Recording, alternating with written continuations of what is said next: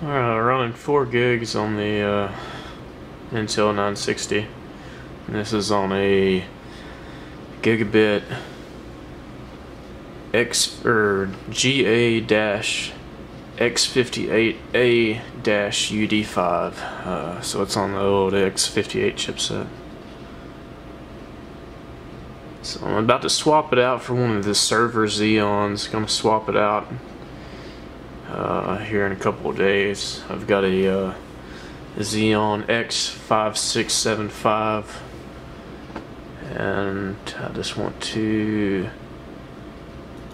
run the test on this for Signbench.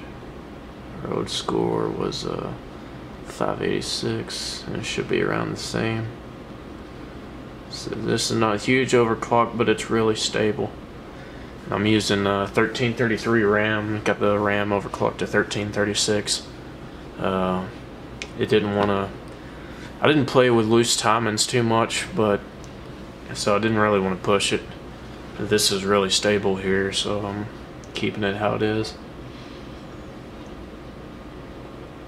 We get done with this, I'm gonna reboot and we'll look at the BIOS.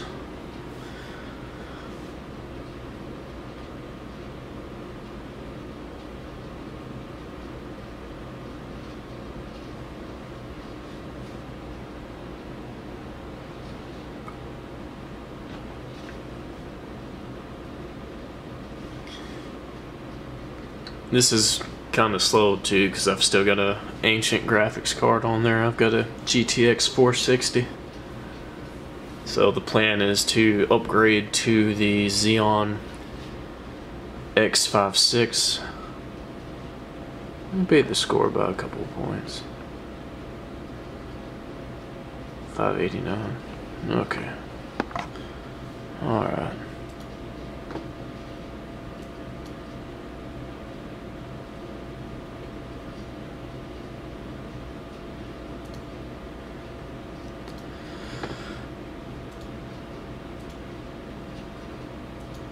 Alright, we're going to take a look at the BIOS now.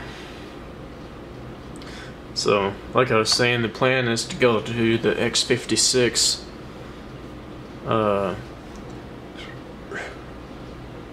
75. You can pick those up. They used to be, when they first came out, somewhere around 2,200 or so. You can still get them new for around 1,500 bucks. You can get them where they've been babied all their life, coming fresh out of an old server, for about 150 bucks.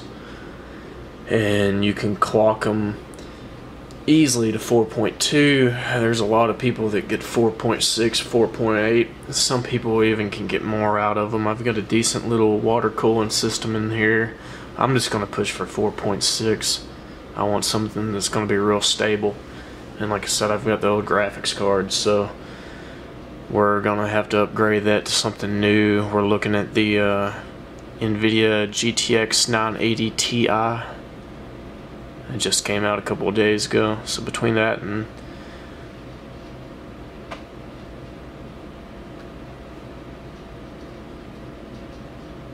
okay, I forgot. Okay, we're in the BIOS. Let me readjust the camera.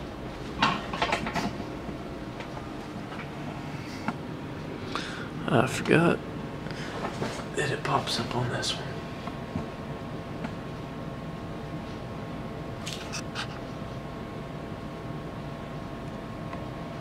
Okay. Grab the keyboard. Try and see what I'm doing. Okay. Advanced frequency settings. It's 24 multiplier. Most everything is on auto. Down here to the BCLK, we've got base clock, whatever. We got 167. 166 is good too. 167 is going to push you over the 4.0 though. You do 166, then your RAM with a 8 to 2 or whatever it is. Yeah, 8 to 2. Keeps the RAM at 1336. If you do this on 166, then your RAM's going to be at 1333. So it won't be overclocked. Right now it's overclocked by, 3 hertz or whatever, so it's like nothing. Pretty much I've got everything else on auto here, so memory multiplier 8, so I got my stable 1336. I got that 167. A lot of people boost this up to around 200 or so, but they've got better RAM. They've got 1600 RAM or 1886 or whatever it is.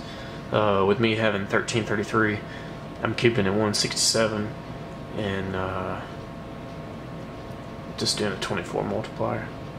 Going here to CPU core features, I've got turbo off because that would boost it up to 4.1 or 4.2, whatever it is. Boost your first core or whatever, and I don't want it boosted. I just want this steady voltage the whole time rather than the voltage to be fluctuating. So you can see what I got. This you can turn on if you want to, the enhanced talk. I've just got it off.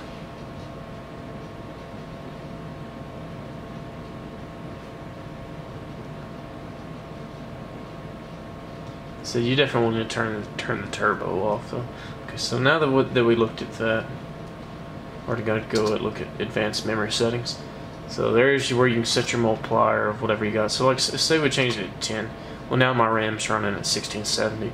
I could probably run 1670, but I'd have to adjust the timings rather than 77720. I mean, rather than 99924, I'd have to do like 10 10 10 24, or maybe even 10 10 10 27 or whatever it is, or 11 11 11 27 or 11 11 11 30 or something like that to try to do the looser timing so that we don't BSOD when we try to start up. When you try to start up, it screens your RAM or whatever, and it would just reboot on you. It's because it wasn't stable. So, like I said, I've only got it on the 8.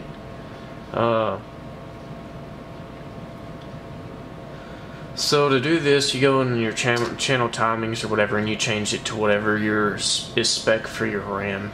In this case, 99924 spec for my RAM, and 1333 spec for my RAM. Like I said, I've barely got it overclocked. It's basically running spec.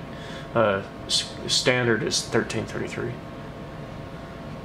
Okay, performance enhanced, you've got turbo and extreme. I keep it on standard because we're overclocking. It has better stability when you've got it here. So this is the way I've got my RAM. Now here's the advanced voltage. I've got my CPU V-core bumped up. The original you can see was 1.275. I've got it at 1.35.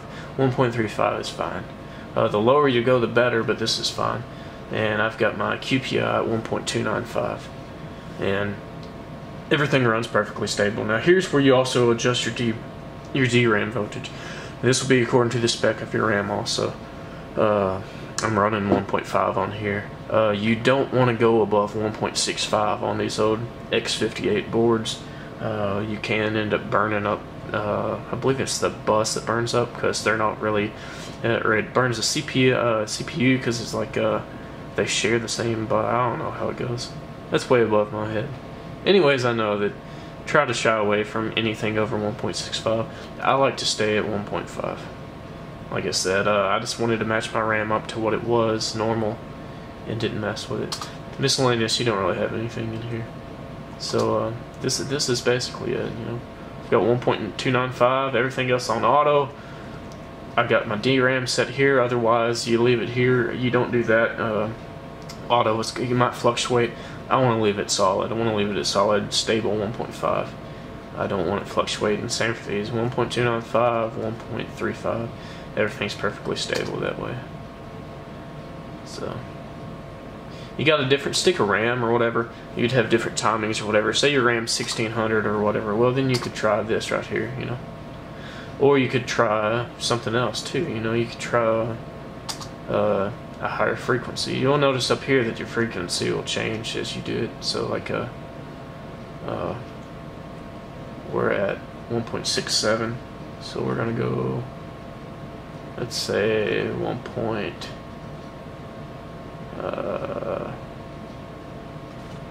lot of times people bring this down to around 20.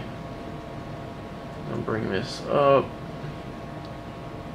to, let's say 200 or 200 or 201 or something. Okay, well now your memory, say your memory's showing 2000, so you'd have to go down. So now you've hit 8, and well now you got 1600 RAM. You could even boost this up one or two more.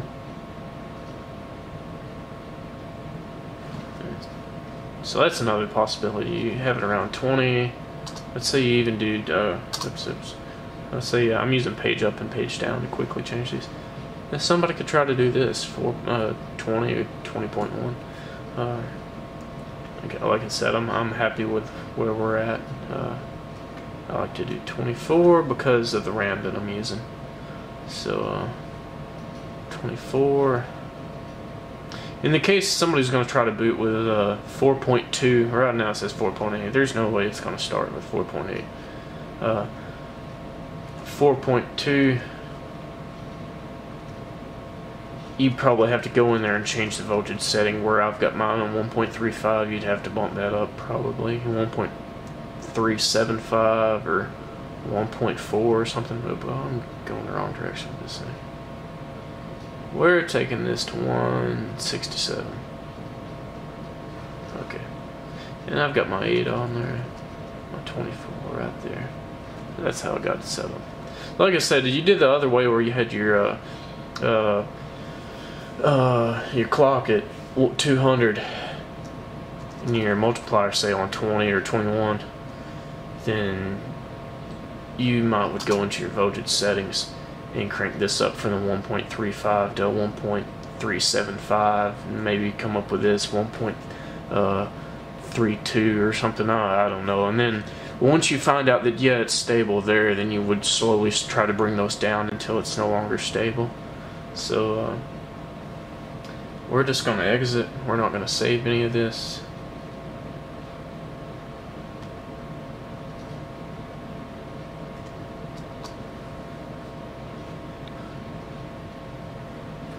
So you got your RAM clocked too high, then right here in the lower left,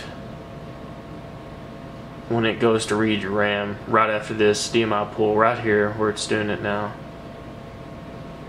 it wouldn't find your RAM. It'd say something about DRAM something something, and then it'd reboot on you automatically. And that's when you'd have to go back into your BIOS and underclock it or play with looser timings and stuff like that. Now, it's taken me so long to boot into Windows because I've got a standard hard drive. I don't have a SSD.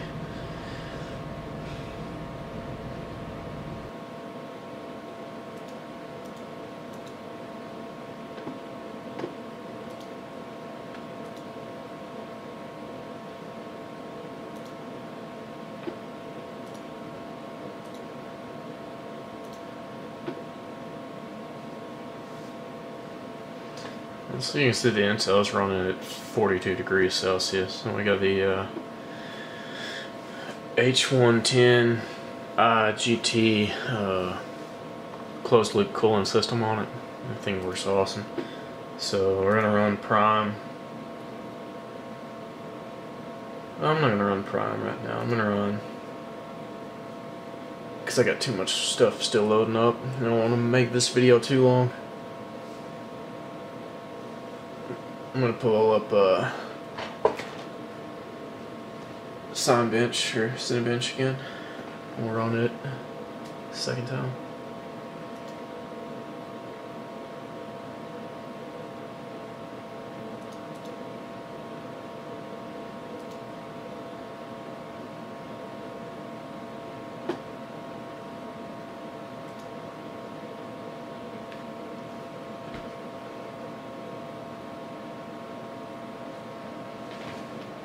Okay, you can see it's going.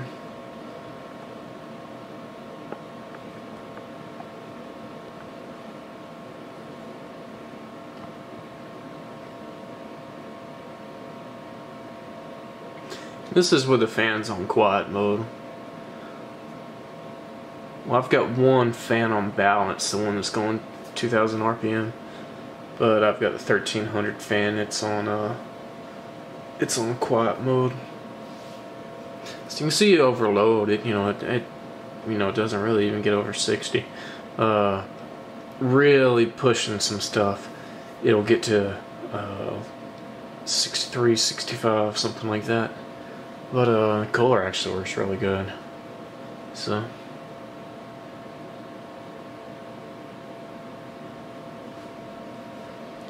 you can see we're about to wrap up just a little bit, so we should see that fade off soon.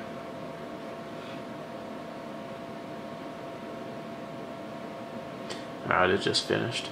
You can see the temps dropped almost immediately down to 43.8, and then it'll continue to cool and probably get back in 41, 42.